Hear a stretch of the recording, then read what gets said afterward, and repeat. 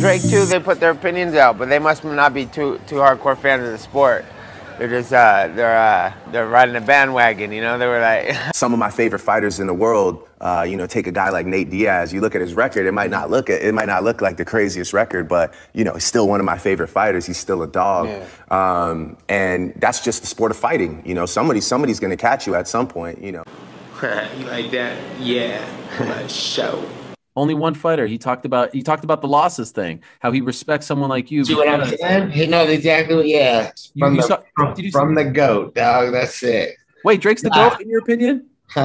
Yeah, well, there's different GOATs for different eras, I believe, but he's for sure at the moment he's the GOAT for sure. Did you see that when he said that? Oh yeah, I saw it. That's cool. I think that's enough, man. It's good enough for the day.